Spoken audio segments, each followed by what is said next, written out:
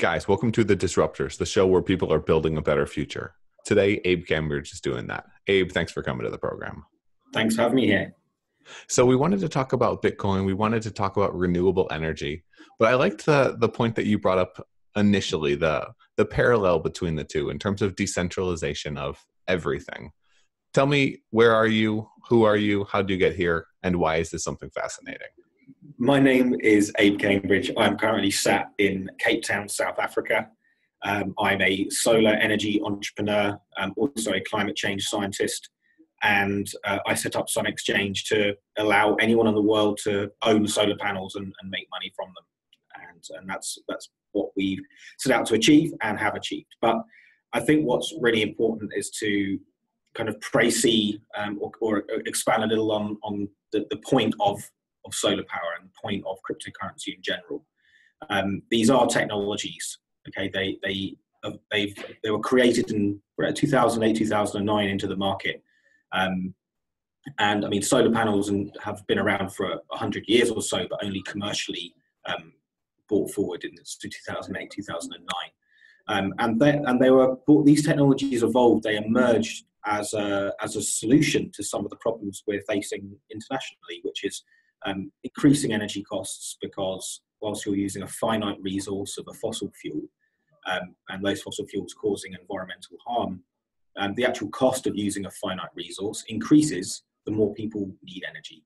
So you're having increasingly expensive energy costs, and even in the UK, where I'm from, energy poverty is a real thing. You know, people actually not being able to heat their homes because energy costs are increasing because of the increasing demand on fossil fuels. And at the same time, 2008, 2009, the world hit the financial catastrophe that the world faced, which as a result, money is now becoming worth less over time because of the quantitative easing that was put into place to make up the mistakes that were made by the financial sector. It basically reduces the purchasing power of our normal money. And so for people, quantitative easing is just putting more money into the economy, essentially, to stimulate growth. It's the central banks pressing a print button and flooding the market with more money. And obviously, the more money that gets into circulation, the less worth the money in circulation has, in a purest sense. So really, solar power and cryptocurrency are technological fixes to both of those global issues. So solar panels are a commodity, and the more people buy that commodity, the cheaper they become. So the more people buy solar panels, the cheaper solar panels are, which is like the complete inverse of fossil fuel energy. And likewise with cryptocurrency, i.e. Bitcoin, as a finite resource of money, the more people use it, the more expensive, the more valuable those cryptocurrencies become. So you completely transition away from a world of we completely transition from a world of infinite money and finite resource, and you then transition into a world of infinite resource and a finite money. So it basically becomes cheaper to buy energy into the future once you transition away from, once you flip, I might call it the energy flipping. You flip from fossil fuels to solar, and all of a sudden energy becomes cheaper as we go forward and not more expensive. And that's really the transition, that tipping point that we passed in around 2008, 2009. I call it the movement into the silicon age, the true silicon-based economy. We're now able to produce electricity using silicon chips when exposed to the sun. And with cryptocurrency, we now have a monetary system based and being run on silicon chips. So this is an entirely now solid-state economy, moving away from burning coal and burning oil in big power stations and digging gold out the ground in order to have as a reserve in a vault somewhere. This is now entirely digital, entirely solid state, and a system that's really befitting of an advanced society. Which of the two developments is more exciting for you, cryptocurrencies or solar renewable? What's really exciting for me is when the two things merge. And when you start solar powering cryptocurrency, and you're powering Bitcoin mines with solar power, and I'd say more importantly is what you do with the Bitcoin that's being produced, like what do you spend it on. So I mean, the platform that we've built was built not specifically, but to enable people that use cryptocurrency to convert that theoretical wealth into something that's real, physical and tangible, like a solar panel, that then gives an income paid out over time. So for me, that's what's interesting is that merging point, that nexus where the two things cross. That fusion happens when money and sunshine become the same thing. In fact, if you can now start converting sunlight into money, and that money is in cryptocurrency, you then have a completely decentralized way of earning money just from a solar panel that can be positioned anywhere else on Earth in a way that's transnational. Go ahead. So I would say that no one owns sunlight. The planet is rotating. So a individual should be entitled to position their solar panel anywhere on Earth, provided that there's a place to put it. Our platform, the Sun Exchange, now allows people to locate their solar panels on a roof powering a school or a business, therefore creating a social impact as well, and then earning an income from it paid out in crypto. And we wouldn't be able to do this if it wasn't for the advancements in cryptocurrency, and this the very fact that there is an ownerless, decentralized, transnational currency that we can now use to interact with the whole planet at once. Which is perfectly married to the concept of the whole world being able to extract value from the sun, which is also a transnational phenomenon. Does it need to be transnational? Does it need to be ownerless? So what we've seen right now is there was a takeoff in cryptocurrency. There was a bit of a crash after we had an ICO, essentially Wild West. And there will be projects that come out. I think yours is one of the projects that actually does make sense in terms of what you're doing. You're essentially allowing, like Uber did, you're allowing a driver to turn a car into something profitable, but even if they don't have a car, kind of. Yeah. Yeah, so we're allowing people who've got empty roof spaces to allow people who want to own solar panels to put the solar panels on their empty roof space. In return, they get cheaper energy, and the owner of the solar panel gets an income from the electricity producers. But just one thing: the Sun Exchange existed before the ICO movement even started. Oh yeah, you guys were way earlier than that. Yeah, we were pre-ICO. I mean, Sun Exchange started before Ethereum even existed. Yeah, we're long in the tooth in this game by the measures of things.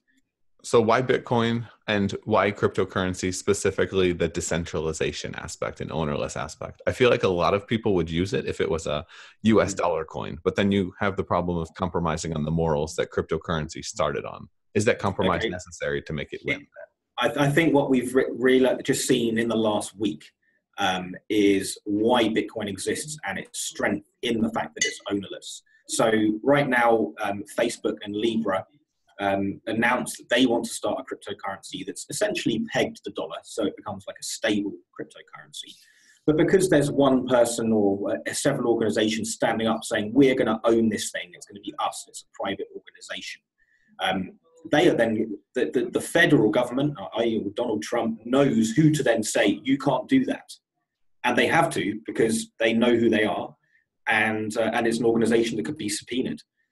Whilst Bitcoin, which is a protocol, it's just language, it's just data that anyone can run in a permissionless system, you can't shut that down.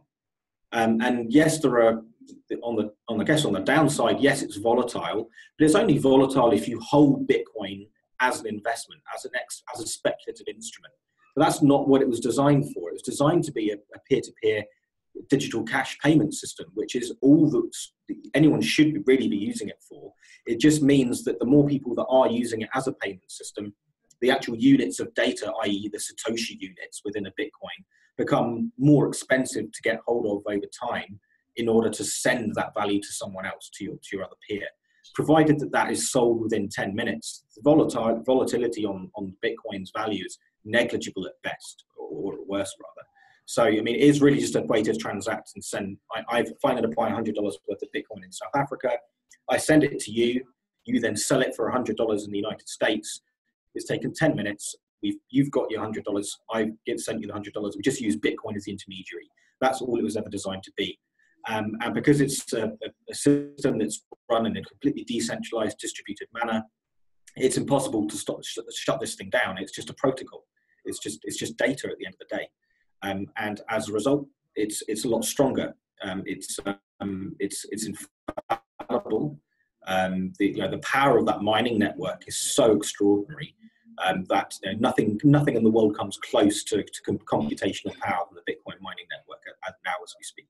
So it's the strongest, it's the most liquid and the most valuable cryptocurrency there is, and we use it as the currency system because when we started Sun Exchange, there was no Ethereum. In fact, I'd even question using Ethereum now, but Bitcoin does exactly what we wanted to do, and it's got the most mining power behind it.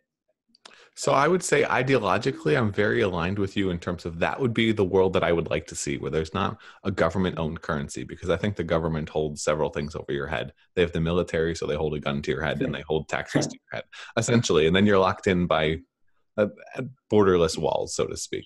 Yeah. But in terms of realities, we see that people are willing to give away almost anything to get another cute cat picture on Facebook. They don't care about their data.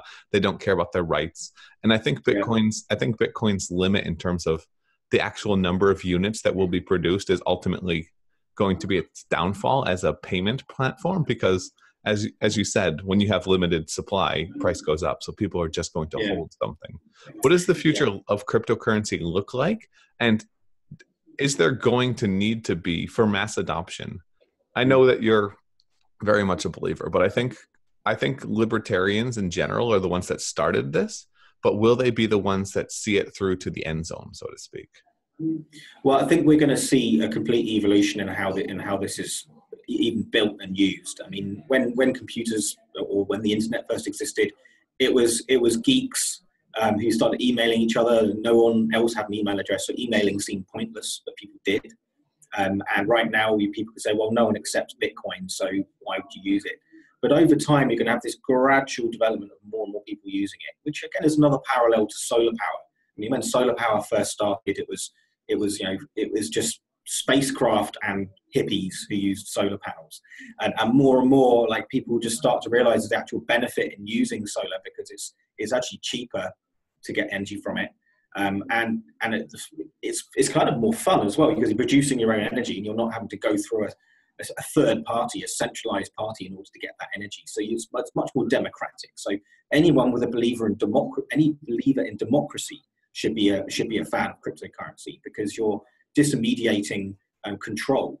And not only that, but because it's international, we can accept Bitcoins from any country in the world. And when we pay out the lease payments from the solar panels being leased through the Sun Exchange platform to the users of the platform, we can now interact with the whole world using Bitcoin.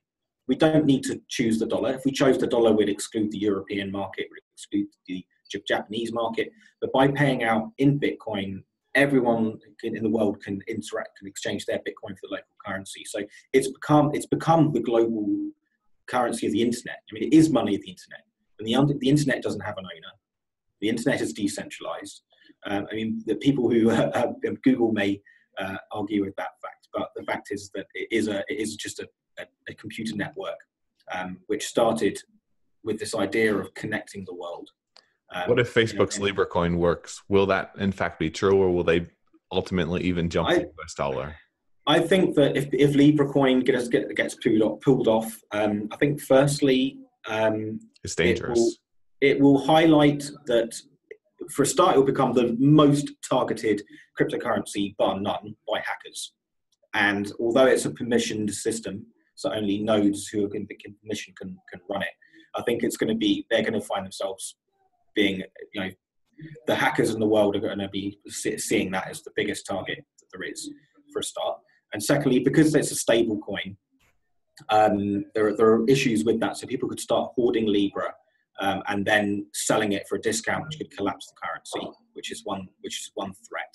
And then the other issue is that by people holding this now cryptocurrency, which is interchangeable with other cryptocurrencies, it really it validates cryptocurrency in general. I mean, if you can go to Coinbase and you've got your Libra token, your Libra coin, and it's worth $1 and always will be, and then you're suddenly seeing Bitcoin's worth more, you're going to sell your Libra coin for the Bitcoin that's increasing in value, and you can very easily, because you're now a cryptocurrency user. So I think more than anything, it's going to highlight that Libra is already highlighting why Bitcoin is better, because it can't be shut down, it can't be subpoenaed. The value will increase over time when people use it, and is ultimately the most secure system. But does anyone really care about that? Because Facebook's not very secure. It's owned by one person. He hasn't made the Yeah. best decisions, and yet Yeah. he also owns Instagram and WhatsApp. So if Yeah, Facebook's not working, exactly. let's move to those. Totally. And they could stop you from using your wallet. I mean, if I were to buy something which it is against But their you're thinking from you're thinking from a libertarian perspective. Most people don't yeah. have any of these. See, this is the issue I have is you're thinking from an idealist perspective. I would argue that most people don't think about this and wouldn't care less. Like my bank could do the same thing, but what percentage of the US and what percentage of the world is banked is alternative, and even alternative cryptocurrencies. Let's say I'm in South Africa and I want to accept payments. Let's say I'm somewhere that has actual backwoods type banking structure. Am I going to want to, like most of Africa? Yeah. like most of, okay, yes, like most of Africa. Let's say I want to do that. Am I going to use WhatsApp and send it via like a Libra coin, which is just how WeChat does it? Or am I going to use a system that doesn't have a name? Well, people already are. I mean, in Kenya right now, more people using mobile just peer-to-peer on their mobile phones than have bank accounts. I mean, the owner of the M-Pesa, which is the company which owns the mobile wallet system, is now bigger than the banks of Kenya. It's bizarre. I mean, it's actually more advanced financial system than people in the UK. I mean, people in the UK are still scared of internet banking in some instances, and yet you've got people sending money from a mobile phone device. So I think socially and behaviorally, people are more used to digital money in Africa than most other places in the world. Like they've never had a bank account, so they've only ever used hard cash. Now they've gone straight to kind of mobile money applications. So I think people are going to be more inclined to use cryptocurrency here than, in fact, we're already seeing it. People using cryptocurrency more particularly in South Africa than other countries per capita. Definitely. But for them, Libra coin will be a cryptocurrency, even though it's not technically. It will be what it is. It's a more stable coin. It's a more trustworthy stable coin because the companies behind it are so big. You've got True USD and you've got US dollar Tether, which are stable coins that are supposedly pegged to the dollar. But no one really knows, is that true? Do they really have $1? Tether's not, apparently. There's just so much money not behind it. I'm not going to comment on that. I don't want to be taken to court. It's okay. It's true. But the fact is that someone like Facebook and Visa and MasterCard, the fact that Visa and MasterCard want to get involved with the cryptocurrency project shows that they recognize the writing is on the wall for the old school credit card payment system, and that they understand and recognize that the future for money, especially in emerging markets, is cryptocurrency, as they're starting their own. And what that will do is it will just validate the other cryptocurrencies which are already in use, and ultimately will just drive the price up as more people join the network. That's my hope, but it's my prediction. Digital / cryptocurrencies are clearly the future because they're better in almost all ways. But will that? I still unfortunately think it'll be behind a large third party as opposed to a distributed network, just because of getting people on board. If Facebook gets 2 billion, it probably will. They probably will, but it will still. If you think that the market cap of Libra will exceed that of Bitcoin at some point, I think it'll exceed all of them. You think? I think bar none, it will exceed absolutely all of them. Well, of course, the world standard for a bank.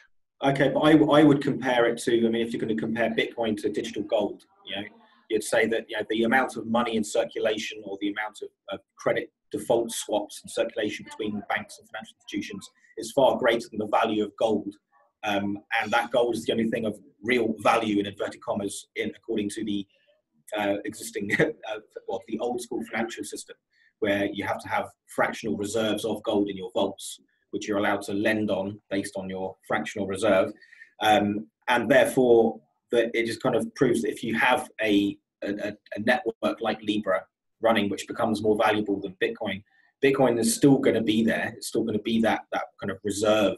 You've got that kind of the proof of work protocol. With that amount of power in the background is significant, and the fact that it's permissionless, anyone can use Bitcoin, and I think one of the other things is this idea that these currencies assist cyber crime and money laundering and illicit drug purchasing, But I mean, I've been watching James Bond movies my whole life, and it's always US dollar notes and suitcases that are being used for those kind of activities. And the fact that every transaction on the Bitcoin network is there forever, you can never delete it. So at the moment that someone reveals their public key and that gets identified to a person, that the game is up. So really, the dollars are far easier to use for committing crime than using cryptocurrency. So that's a whole other kind of aspect of it, which I think is very much misunderstood. The record of Bitcoin is transparent, it is publicly available, and I think that's actually why, especially some governments are against it, because if they're forced to use a public ledger, then the money flows within a government are visible to everybody, and they would have to show their hand of how public money is actually being spent. You mean lighting it on fire? I just think that, for example, governments that are doing things which they shouldn't be, which is very much the case in emerging markets, especially, that if they were to force to use a public ledger, then they would have to think twice before before taking public money and misappropriating public money. So I think that's one of the reasons why there's kickback from it. I agree. I think that governments would love the pros without the cons. They want it to be public with respect to everyone else's transactions. Because then you're able to see any tax dodgers and where do you get that money from? Well, that sounds like Libra. I mean, Libra, they track every transaction. They can demand to see the transactions, but it's by permission only. So it's an ideal scenario for a government. And I think what Libra is trying to say to the federal government right now in the States is saying, look, someone's going to do this, so let's be us. Let's be the guys that start this global cryptocurrency that everyone uses. Do you think it could threaten governments? Especially the U.S. one, if suddenly the U.S. dollar isn't necessarily the global standard, but something else replaces it in terms of transaction volume? Well, I think that in the way that you look at world history, what has been the reserve currency? Every currency has its time. Before the US dollar, it was the British pound. Before the British pound, it was I don't know what was before that. Probably the Roman coin or something. Or before that was a doubloon, or before that it was a seashell. It's like there's always a time for when something is recognized and used as the global instrument. But I think it's going to transition to a cryptocurrency variant, and someone's going to do it. And there's I wouldn't say it's a race, but there's challenges on what is that cryptocurrency that's going to be that globally used system. But right now, Bitcoin is winning. And I think anyone that understands how cryptocurrencies works understands that these will become the system that we use for payments, because the system we have right now sucks. It doesn't just suck in the third world. It sucks everywhere if you're spending 3% on a transaction fee. Exactly. So, I can put that into really good context right there. Because the Bitcoin is so much in demand in South Africa, there's actually a positive arbitrage. Like, people are willing to pay more than 5% more than the globally market value of Bitcoin here. So if someone buys solar panels through our platform, they're actually getting a 5% discount by spending Bitcoin on those solar panels. Whilst if you pay by credit card, you have to pay 2% service fee for the credit card issuer. So you actually it's 7% cheaper to buy our good with Bitcoin than it is using a credit card. Yeah, and it's instant as well. When you play telephone with people and you say one word and it has to go around 7 different people, you always get different words at the end. There's that little everybody's hands screw something up a little bit. It's interesting if you look at especially when it comes to Africa, but most countries that would be considered developing or third world right now, they're skipping a lot of the transitions that the West has gone through in terms of the transitions to factories, the transitions to mass production, the transitions to having a grid, the transitions to having stable banking infrastructure. They're jumping those, going mobile, going solar, going crypto. How do you see these trends playing out in the long term? Is this something where, so for instance, when I buy something in the US versus buying something in China or parts of Europe, it can feel decades old in terms of how it happens to happen. You've got to pay cash to do this, and we accept cards, but you can't do any type of mobile payments. I feel I can. Sorry, carry on. No. It's just when you get fat and lazy, you get fat and lazy, and sometimes the contender reaches up and goes Rocky on you. Okay, well, I'll tell you how things are down here on the ground in South Africa. So, I mean, as in most emerging markets, you have these vast informal settlements like townships or favelas or whatever you want to call it. It's areas around the city filled with poverty and crime because people from rural areas get up and leave because they want to go to a city to get a mobile phone connection, to get money, to earn money, to get access to electricity. And that's why people join these slums. And then the rural areas get left behind and collapse in terms of their societies. So I visited rural Kenya last year for a rural microgrid solar project. It's a company called Power Hive who we're partnering with. And so now there's this very remote rural community who have a large solar plant in the middle of their village, which distributes electricity to each household. And every household now has access to Wi-Fi connection through that same network. And they've all got mobile phones and they pay digital money to each other. So now they can grow cash crops in their village. And rather than walking into town and selling it at a market, they can now sell it on the agricultural equivalent of eBay in that community. And so as a result, the people growing up in that village now, they can make money, they're connected to the world, and they've got clean, reliable electricity that they don't have to rely on a centralized grid to provide them. Now, if that village didn't have access to a solar-powered microgrid and mobile money, the only alternative would be to wait for their government to connect them to the main grid, which can take 10, 15 years, which is probably more likely never to happen. And they will never be able to charge their phones, and they wouldn't be able to sell their crops to the international market direct. So, and that's all because they've got access to clean electricity. And solar and decentralized electricity. So it's this aspect of decentralization. You don't need to go to this one hub to get what you need now. It can now become distributed and decentralized. So you can now have your own money. You don't need to go to a bank and ask permission to have a bank account. You can own a digital wallet. You can own a cryptocurrency. You can own a solar panel. You can use a solar panel that doesn't have to be connected to a centralized grid. That's what's happening. And I don't think there's any dispute around it. It's sustainable development in action. The World Bank is funding projects like this because alleviating energy poverty and rural electrification is one of the biggest challenges for sustainable development. It's a global issue which is now being addressed because of decentralization, primarily around energy. So it's fascinating to see this roll out, but it just needs to happen faster. And so what we're doing is facilitating that by allowing our platform users to own solar panels in projects like that, which means we can make these projects happen faster. Because, to date, project developers need to go to organizations like the World Bank for funding to pay for the hardware for these projects, which could take a year and 2 years in some instances. Because our platform, the Sun Exchange, is like almost democratizing the going ahead of these projects, because our users choose whether to put their solar panel into those projects or not. So it speeds it speeds up the whole practice. How do you see the future of crowdfunding, crowd investing? There's been a lot of push, and yet there hasn't been a lot of big winners when it comes to the projects and type of things that come out of crowdfunded projects to date. Because it's kind of, you could say the same thing about ICOs and blockchain. There's a lot of selection bias where the best projects, the best entrepreneurs, and a lot of times, unfortunately, the most connected ones go to the VCs, get the money, and build something. EOS. I think that the idea of crowdfunding is for ICOs in general, and that aspect is going to dismediate traditional VC funding.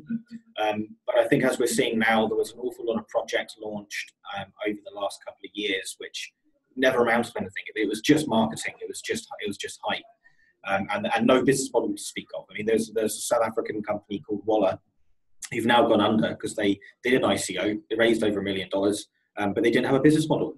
They weren't making money. They had no revenue model, which is a disaster for the people involved using that network. People need to do their own due diligence, and they need to check what they're getting involved with. But I don't see that phenomenon stopping, because some of those platforms do work. Some of the ICO, I think Ethereum was launched on ICO, and Ethereum works. It does what it's intended to do. Yes, it's being used to trade virtual cats. Going back to what you talk about kitties, but Ethereum is now being used to trade virtual cats, put it that way. So I mean, basically Pokemon cards for people that aren't familiar. Exactly. So people have built this amazing machine, this decentralized computer, and people are now using it to trade virtual cats. So, but I think that's just part of the maturing of the industry, and gradually more and more businesses will start using applications run on these decentralized tools, and traditional money will now start going into buying the tokens which these platforms are being run on. And I think the other issue is every jurisdiction has their own rules and regulations around crowdfunding. So when you're using a fiat currency like the dollar or like the euro, then you kind of have to completely comply with the regulations of how those currencies can be used. Now, I'm not saying that the actual raising of investment, you have to comply by the rules in each jurisdiction you're doing that. But how some of these systems are run and operating, they kind of transcend, and you can't really fit traditional rules and regulations into these new models, because those tokens are being used in that platform. There's utility around them. Sometimes. And I mean, with Sun Exchange specifically, like our business, we're not a crowdfunding platform. We're a way for people to actually directly own a solar panel that's being leased into a project. So it's synthetically and aesthetically, it looks like crowdfunding. When you dig down into it, it's actually not, because people are actually buying an actual piece of hardware which actually exists, which you're getting paid for the work that piece of hardware does, that's measurable. It's like having a timeshare where two different people own it and they're renting it out. You're just distributing that to larger normal. It's actually even better than a timeshare, because only one person owns it. Like, you own your solar panel and you're supplying electricity to the solar power plant, which you're getting paid for. Do you have to buy a full solar panel, or can you buy half a panel? You can buy a solar cell, and a solar panel is made up of 72 cells. So the base unit is a solar cell. So that's ultimately what the part of the plant doing the work. I mean, the solar cell is the thing producing electricity. So the solar cell is the base unit. You can't go smaller than that. You can't own half a cell, for example, because then it stops being a cell. So we've broken it down to the base unit. That's what people are buying. We know how much electricity that solar cell has produced, and they are getting paid for that. And I think the closest analogy would be something like a condominium block. So we're basically the the real estate agent for that condo block, and people are buying the apartments in that block and then leasing it out to a tenant. They don't know who the tenant is. In some instances, or sometimes they may do. But basically, us as the real estate agent, our platform facilitates the selling of the apartment units to someone, and that facilitates the finding of a tenant for that apartment. We're doing the same thing just with solar panels, but break it down to a cell level. So solar and generating energy is one problem. Storage is the other side. What do you think about the battery technology, what Elon's doing, and where we're headed? Because right now it's complicated, to say the least, in terms of integrating solar with the grid and having surges, et cetera. Yeah, there's two there's two tracks of development technology happening now. You've got mobile batteries, which is what Tesla have been advancing, mobile battery solutions, where having energy density and weight as a minimum, so increasing energy density and reducing weight is their priority. And then you've got things like what I'd call terrestrial applications, like ground-based systems, which are fixed, where space isn't a premium and neither is weight or mobility. So that's just about reducing the cost of energy storage in total. And with that, we're seeing some really cool advancements in things like flow battery systems, gravity battery systems, and supercapacitors and graphene storage. So really, you've got these two worlds, like mobile and fixed. So in both of these worlds now, you're having radical advancements in the cost reduction, exponential dropping of cost. So the more people buy these battery storage systems, the cheaper they'll become. So we're already seeing now in the United States a solar plant with storage, which has undercut every other form of fossil fuel energy production on a per kilowatt hour basis without subsidy. Now being given the go ahead. So we have now crossed that point where solar and storage is now cheaper than fossil fuel production, and I mean, and even nuclear is cheaper than nuclear, and that's not even including the cost of cleaning up nuclear disasters, which is extraordinary. Do you know the cost of cleaning up the Fukushima power plant is something that Do you Shit know ton it's of money. $750 billion? And don't forget lives, people. Yeah, and that's not even fixed yet, and it's still an issue. If a solar plant breaks, you find the part of it that's broken and you replace it. It's modular. No one has ever died because of a solar PV plant breaking.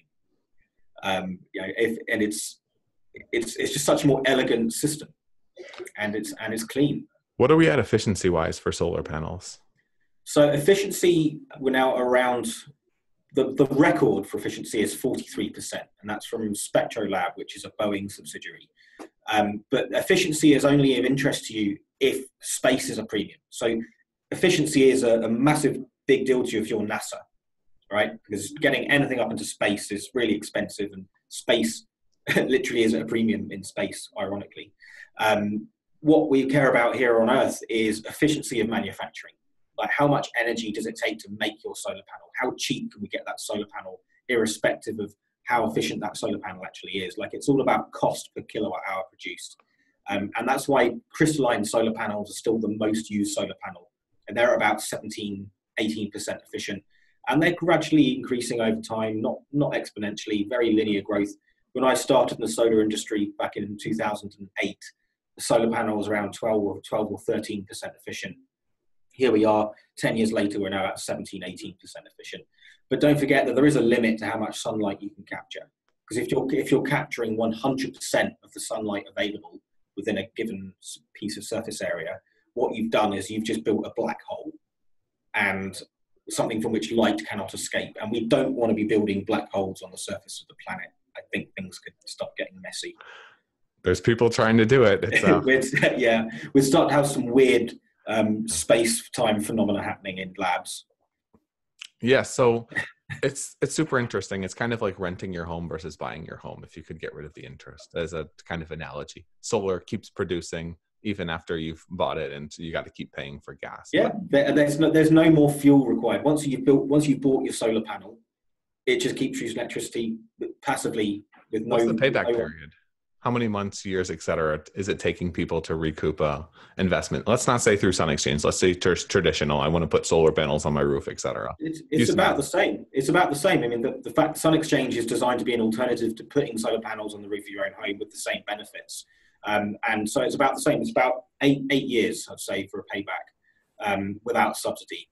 Obviously, some jurisdictions have tax benefits and feed-in tariffs, which bring that in. But that's based on a policy, a government policy, which in the UK we saw the negative consequences of that. When that policy was changed, the market collapsed. So you can't necessarily rely on a subsidy to support your business model, because it can be repealed at any point. Yeah, that's what's killed renewables in the past: the subsidies, yeah, and then the up and down to the oil pricing.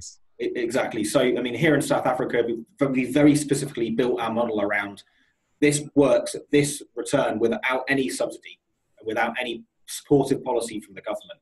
We're building embedded generation of solar without subsidy, and we're getting paybacks between 8 and 10 years. The IRR on our projects were around 11%, which is equivalent to about a 6% return a year APR. But they're not really comparable. It's like comparing apples to pears, because this is a rental income stream that you're receiving, which works out to be about 11% IRR, which is equivalent to what you'd get from if you put solar panels on the roof of your own home and own them on the roof of your own home. But with the advantage of, if you move home, you no longer have your solar panels. But with solar panels on a roof through Sun Exchange, you don't even need to own a home. You can live in an apartment and own solar panels on a roof through Sun Exchange. Is that the future of ownership for everything? Is the future some type of distributed ownership of homes, cars, et cetera? Or is it platforms where I subscribe, either my city or I subscribe to Uber, et cetera, and it just comes and picks me up wherever with an autonomous vehicle, no driver? I think the two things will merge. I think you'll have both. Through the same platform, you can then go and buy an Uber car, which then goes and drives around working for you, without you ever needing to even see the car. I mean, that's what they've been built for. In some instances, they start putting cameras inside them, so the owner of that car can see what the user of that vehicle is doing at any one point. It's the same thing. I mean, at Sun Exchange, you might not ever see your solar panel that's being used, but we give you live data showing you what what the electricity it's producing. So it's I think ownership is going to become decentralized in itself. I mean, it's a decentralized world with decentralized ownership, I think, is hopefully what we can move towards, rather than a world where you've got entirely centralized ownership over these new systems. So what I would hope to see or expect to see is a decentralized Uber, where the actual each individual car in the network can be owned by somebody else or even a group of people.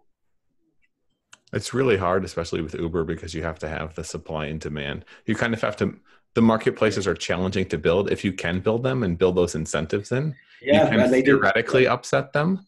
But they did very well. Yeah, they did very well. They did very well with everything but profitability. We'll still see. Well, that's how they got their user growth. I mean, I read this amazing book called The Startups, which compared how Airbnb and Uber actually started, and the lengths they went to get their network started. So they were hanging outside train stations in New York City, like giving mobile phones to taxi drivers, saying like, use this, and then because obviously the riders wouldn't use the network if there weren't drivers available, but then the drivers wouldn't use the network if there weren't rider demand. So they had to very gradually work on keeping that balance. And I mean, us as a sharing economy type platform at the Sun Exchange, we have the same challenge. Like, we've got to make sure that the numbers of people using our platform, we've got enough solar panels to buy at any one time through the platform. But at the same time, if we've got too many solar panels to buy and not enough demand, then people won't want to use our platform to become solar powered, because the project might not happen. So we've got to balance. It is a balancing act. It is a balancing act. But once you break that tipping point, that breakthrough point, when you get your escape velocity, then things can just shoot up exponentially. And so we've got a huge we've got so many projects that we haven't launched, that we're waiting to onboard as soon as we've got enough users on the platform to actually meet that demand. What are the best use cases for blockchain, not Bitcoin, but blockchain going forward? They can be centralized, they can be decentralized blockchains, but how do you see this evolving? I think records, property ownership, I think, is really important. Any record of history. The Library of Alexandria was burnt down in ancient times, which allegedly set back human science knowledge by 2,000 years. It literally put the Earth in Europe into the Dark Ages, because they burnt up all information, never to be retrieved. But the fact that, provided you know the cryptographic key or the private key of your record in the Bitcoin blockchain, you can always access that information, and that information is always going to be there.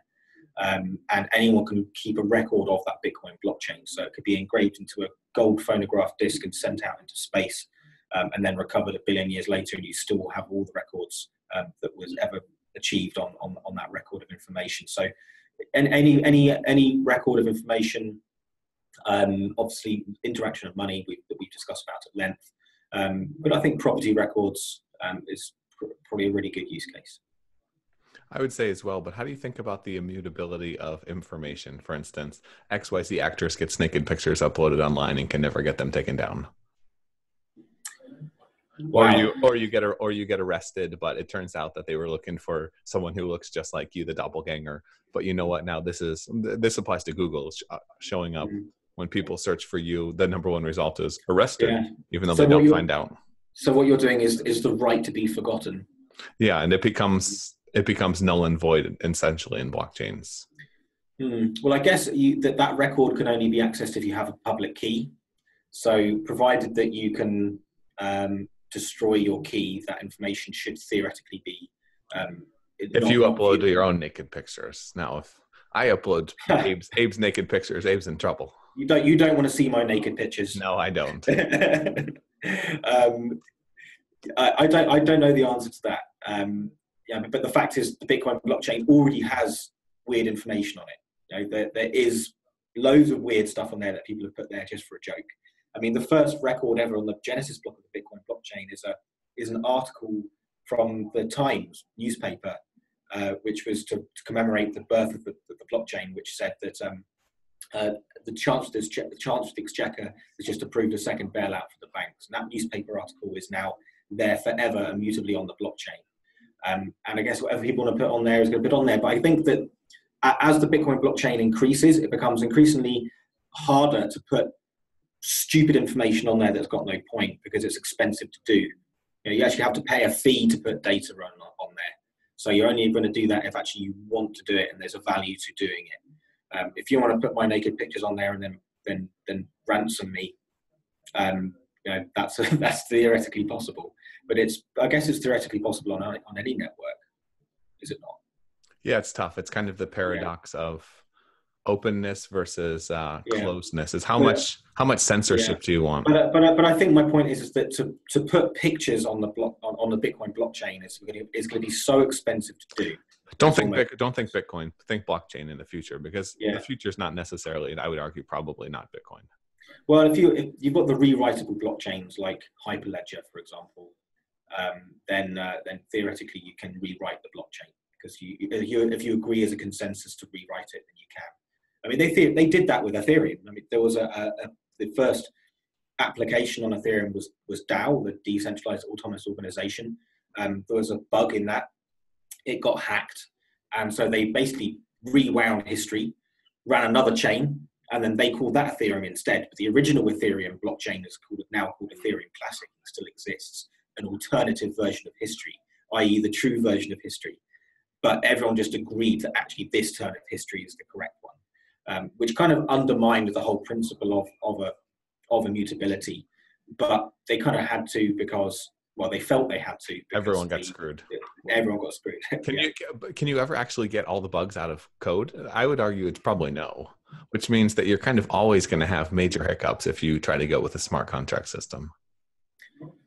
Yeah, it depends on how complex you're trying to be. I mean, what are you trying to do? I mean, if it's a really, really simple... But if everything's hackable, then everything's buggable, right? Yeah.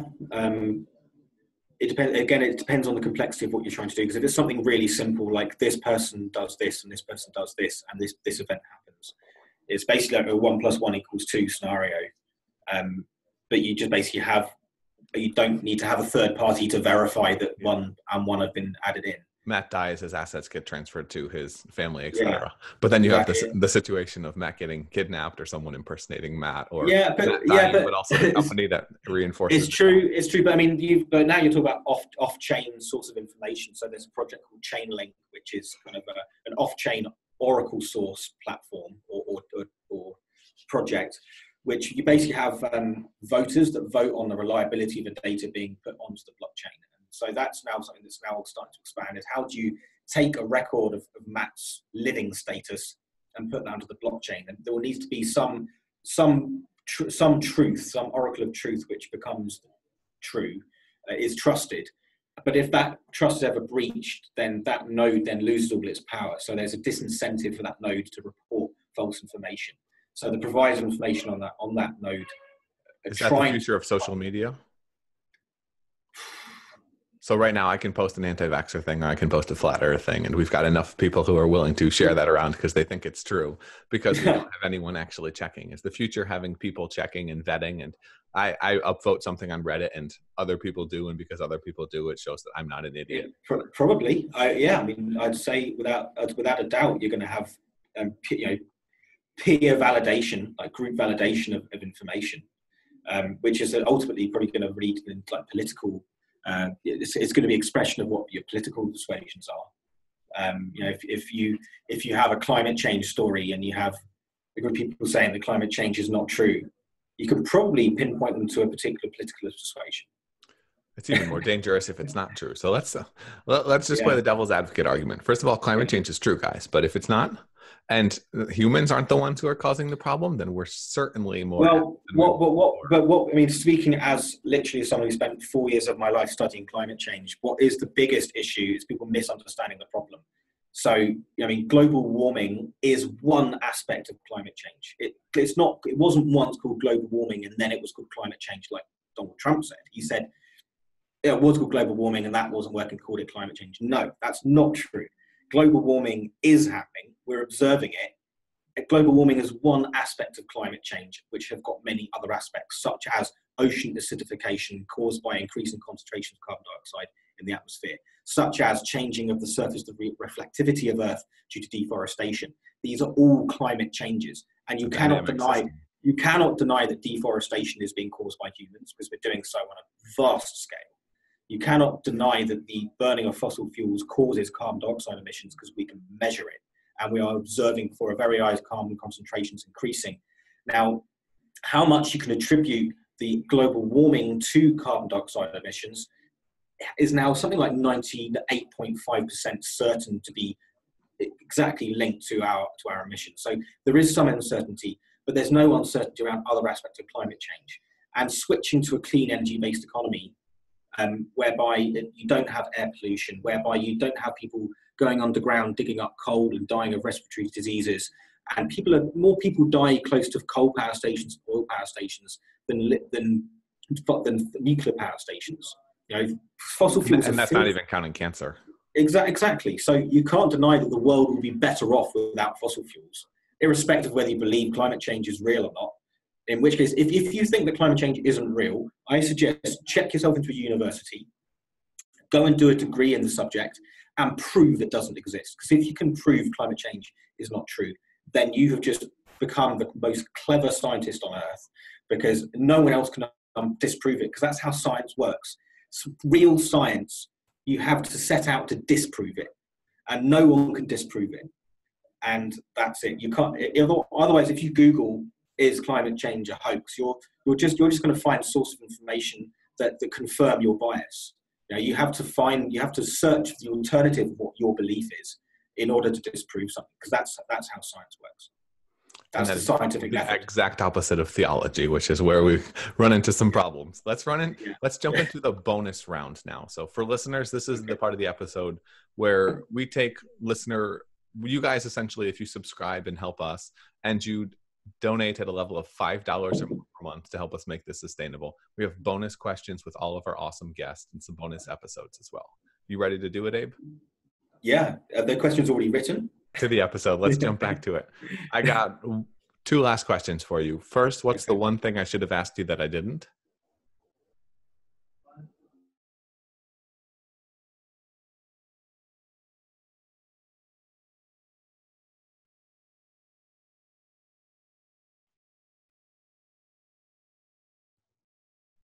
You there, Abe?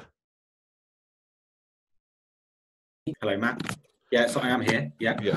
Connection a little weak. It's now working again. Okay, again. Good. Okay, so yeah, you froze. So what's the one thing you didn't ask me? What's the one thing I didn't ask you?